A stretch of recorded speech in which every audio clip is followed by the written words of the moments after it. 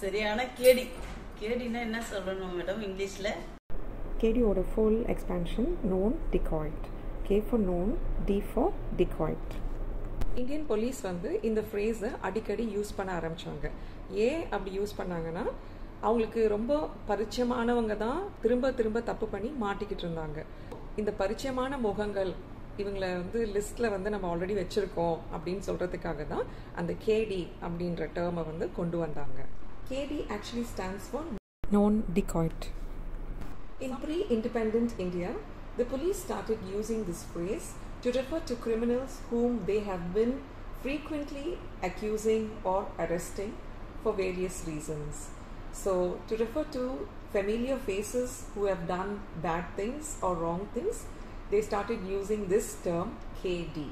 As time passed by, this term KD entered the common parlance.